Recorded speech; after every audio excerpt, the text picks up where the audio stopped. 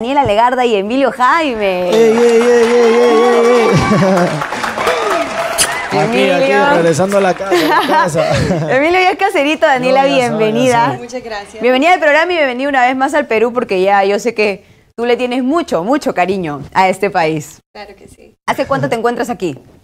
Yo vine a Perú para Año Nuevo, estuve aquí por como 10 días y después, antes de eso vine en noviembre por primera vez. Entonces, de verdad solo es mi tercera vez en Perú.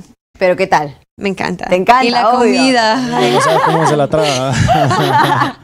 Emilio, están dando la hora con el nuevo tema. Quiero que me cuenten cómo nació la idea de juntarse. Bueno, salió aquí en Perú, de hecho. Salió cuando Daniela vino para el show que tuve en noviembre.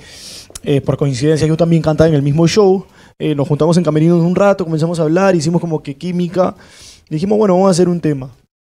Eso fue como a finales de noviembre y para primera semana de diciembre, la primera semana de diciembre ya teníamos la canción y el video terminado, o sea, que fue súper rápido lo que hicimos para trabajar y bueno, empezamos hace 2 semanas en gira en medios en Barranquilla, ahora bueno, estuvimos la semana pasada en Bogotá y ahora que llegamos hoy día en la madrugada empezamos la gira de medios hoy día aquí en Lima. Andas bastante por Colombia. Sí, paro viajando ¿No vas a dejar? ¿Qué cosa? Pregúntale a ella, ahora que estuve en Colombia, lo que más decía era, no sabes cómo extraño mi cama, no sabes cómo extraño la familia. Hablaba de la comida. No sabes cómo extraño la comida. Uf. Pero es parte de. Es cuestión de acostumbrarse. Por supuesto. Chicos, en la creación de la composición de la letra, ustedes ahí aportaron su granito de arena. Sí, ¿Qué tanto se involucraron? por supuesto. De hecho, cuando yo le mandé la canción a Daniela, le mandé como la primera referencia de la canción, que era como el intro y el coro, y de ahí llegamos a Medellín a terminar la canción.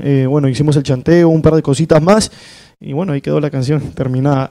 Daniela, ¿ya habías tenido oportunidad de escuchar un poco Emilio? O sea, cuando te hace la propuesta, la verdad, no porque está acá al costado, la verdad. Por favor, quiero que respondas igual como respondiste en Colombia. A ver. Sí, ya yo había escuchado la música, pues había escuchado Love Story. Ajá. Y me gustó mucho. Entonces, porque nosotros tenemos como unos amigos en común. Entonces, yo lo quería conocer cuando llegué a Perú y pues cuando nos conocimos, como él dijo, había mucha química, lo pasamos súper bien. Sí, y lo pasamos súper bien. Para que veas. No, pero todo bien y él, para mí es súper talentoso, entonces un honor es poder hacer una canción con él.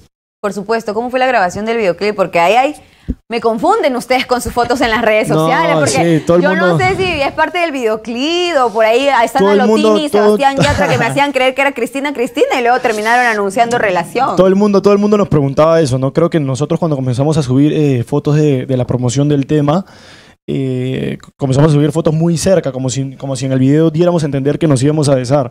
Entonces eso fue mucho de las cosas que esperaron la gente. Y nunca pasó en el video. Y nunca pasó. Y en Colombia también era lo mismo, nos preguntaban absolutamente lo mismo que tú y nos hicieron besarnos como 5 veces, creo, en diferentes programas. ¿Se besaron? Sí, ya, caballero, fue parte de la promoción. Ya, pero puede ser una sexta. No, es que otra vez. Y me es que lo hicieron besar. En el momento que cante, yo quiero ver un fotógrafo está ahí pendiente, ya ves, en el momento que cante, yo quiero ver un besito. Pero bueno, aquí en las redes sociales, Giancarlo, que un beso para él que nos está viendo, dice que hacen una pareja muy linda, que hay mucha química.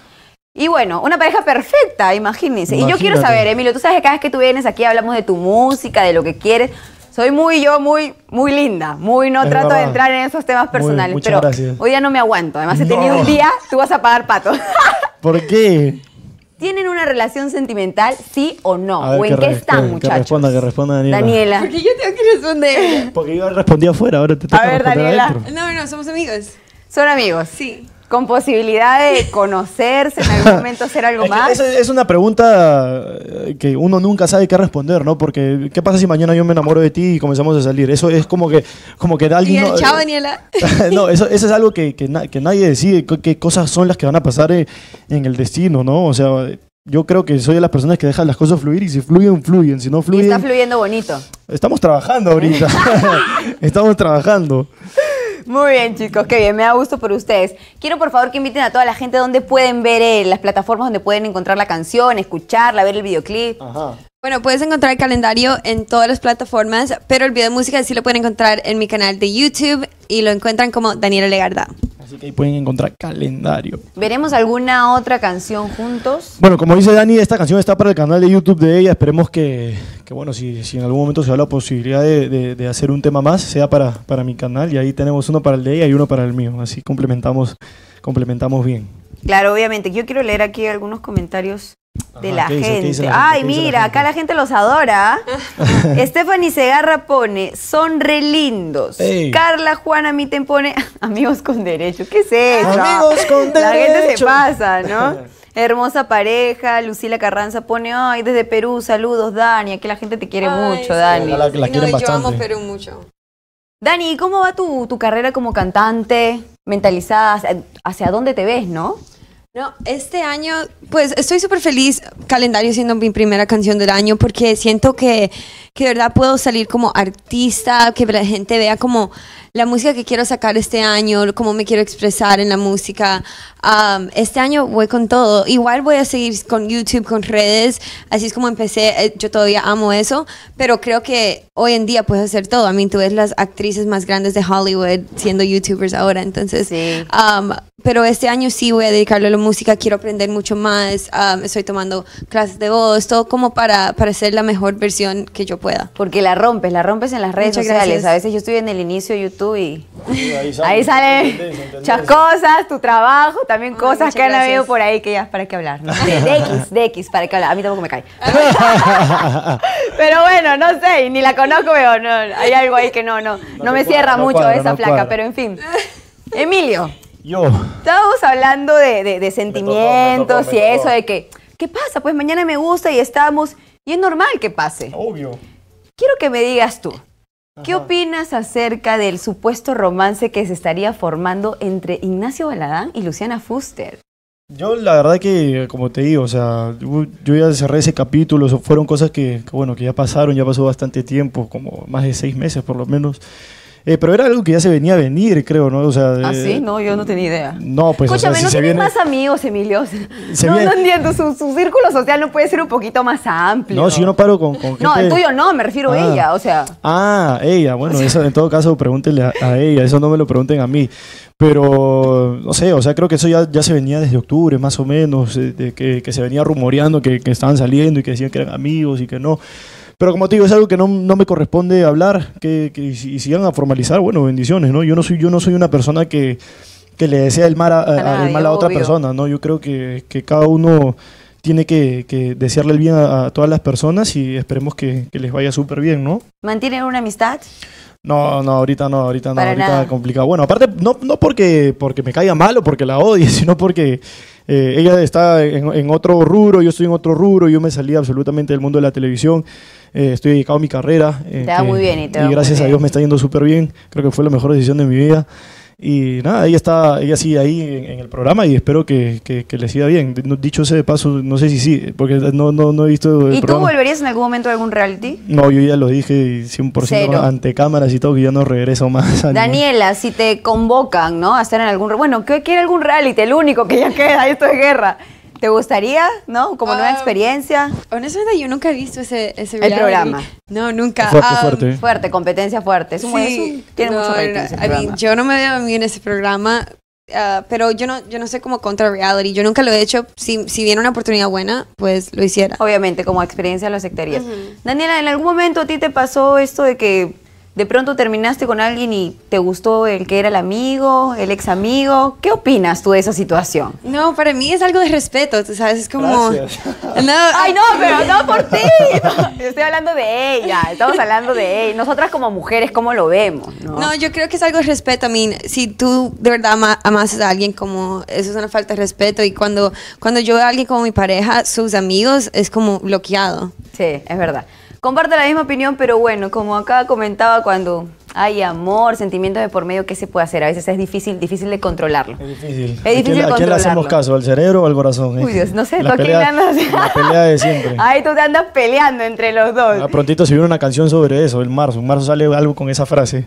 No sé quién tenga razón, si la conciencia o el corazón. Ahí buenísimo. Prontito. Tienes que volver, por favor, Emilio. Tú sabes que aquí siempre eres muy bien recibido. Aquí la gente sigue hablando. Dani, elogian tu maquillaje, dicen qué hermoso maquillaje. Carolina Monhead. Ahí está, ya sabes, agradecimiento a quien la maquilló. Chicos, por favor, inviten a sus redes sociales a que la gente los siga. Ok, me puedes encontrar a mí en todas las plataformas como Daniela Legarda. Y por aquí, bueno, como Emilio Jaime oficial, así que nada, les mandamos un besote enorme y que no se olviden de escuchar Calendario. Ya lo saben, y ustedes han venido preparados. Acompañados. Porque van a cantar Naka, voz en vivo. Nada que play, por favor, que pase, hay que presentarlo. Sony es mi bajista que hoy ya está haciendo de guitarrista. Crack de cracks, mi causa. ¿Estás listo? Muy bien, ahorita. Porque aquí yo les voy a dejar el escenario todos suyos. Preparado, te cantamos el corito para que te lo aprendas, ¿te parece? Por favor, por supuesto, sí. Ya, dime, va. Mira, esta canción es así, es como para dedicarla. El corito, a ver. Para dedicarla, sí. Dice, y no me niegues tus besos en los días de verano. Quizá no fue la intención, pero tú y yo nos encontramos. No olvides las canciones que tú y yo nos dedicamos. Y que de marzo a marzo, y soy preso de tus labios. Y ya no es a tu manera, voy. Y buscando otra frontera soy. Y la mujer que quisieras, pero todo cambió. Y ya no es a tu manera, voy. Buscando otra frontera soy. La mujer que quisieras, pero todo cambió. ¡Ay, muy bien! Chicos, hermosa canción. Emilio, te voy, realmente da mucho gusto porque cada visita, digamos, es diferente. Ver cómo vas creciendo y cómo se va desarrollando tu voz. Sí, bueno. Canta, muchachos. Bueno, siempre lo he recalcado, en serio. Hace 3 años, bueno, mi profesor falleció, mi primer profesor falleció el jueves pasado. Yo me enteré ahí en Bogotá. Pero bueno, ahorita estoy con otro también, pero ya es una práctica que llevo realizando hace 3 años. Yo creo que es fundamental. Es como si fueras a clase de inglés, a clase de matemática, que si no lo practicas te olvidas. Hay que trabajarlo siempre. Hay que trabajarlo siempre y yo creo que esa es una disciplina que yo he optado por... bueno, al principio yo no creía mucho en las clases de canto, pero esa disciplina la agarré por mi papá. Sí, la voz educa. Que mi papá estaba ahí atrás, impulsándome, hasta que hubo una temporada más o menos de 6 meses que tenía clases todos los días. Full. Y ahora como que ya le bajé un poquito la dosis, pero sí estoy como 3 veces por semana hasta ahora. De hecho, hoy día tuvimos una en la mañana. Y a Daniela también le presté a mi profe ahí un ratito. Muy bien. A las 8 de la mañana nos levantaron para eso. Sí. Pero bueno, es algo que vale chicos, la pena. Ha sido un placer tenerlos. Daniela, bienvenida nuevamente a nuestro gracias. país. Qué bueno que te encanta y vuelve cuando quieras. Gracias por haber estado conmigo. Nosotros nos reencontramos el día viernes a las 3:30 de la tarde. Y por favor, la gente me está pidiendo la canción completa. Así que yo me voy y les dejo ahí el escenario. Completa. O la parte que ustedes quieran para despedirnos. ¿Qué parte quieres? El intro y el coro. Yeah. Perfecto. Ok, el escenario es todo suyo. Dice, ¿cómo? He buscado la manera de que sepas que busco en tu primer versión. Y ya cerrado está la puerta y se perdió cada día la magia que nos unió. Y yo como un loco contando los días del calendario. Y mientras sigo buscando tu nombre en mi diccionario. Y no me niegues tus besos en los días de verano. Quizá no fue la intención, pero tú y yo nos encontramos. No olvides las canciones que tú y yo nos dedicamos. Y que de marzo a marzo, y soy preso de tus labios. Ey, te lo dije. Ey, muchas gracias. Calendario.